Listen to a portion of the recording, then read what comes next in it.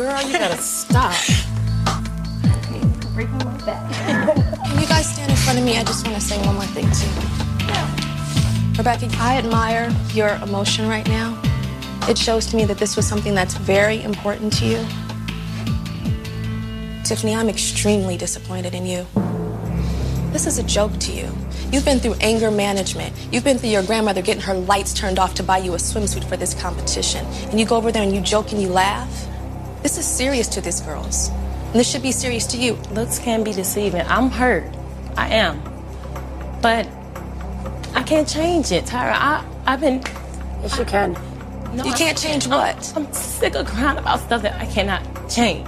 I'm sick of being disappointed. I'm sick of all of it. I'm not. You're not sick of being disappointed, Yes, Tiffany. obviously I am. No, you're not. If you were sick of being disappointed, you would stand up and you would take control of your destiny. Do you know that you had a possibility to win? Do you know that all of America is rooting for you? Do you know that? And then you come in here and you treat this like a joke?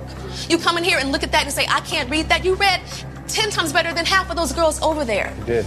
You did. And you come in here with a defeatist attitude. I don't have a bad attitude. Maybe I am angry inside. I've been through stuff, so I'm angry. Yes, but it's not, this is not, be quiet, but Tiffany. Be quiet! That's what is wrong with you. Stop it!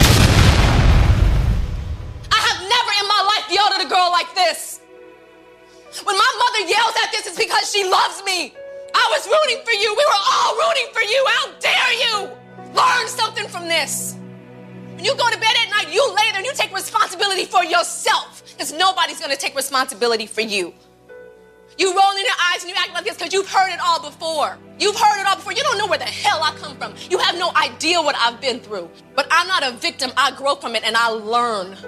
Take responsibility for yourself.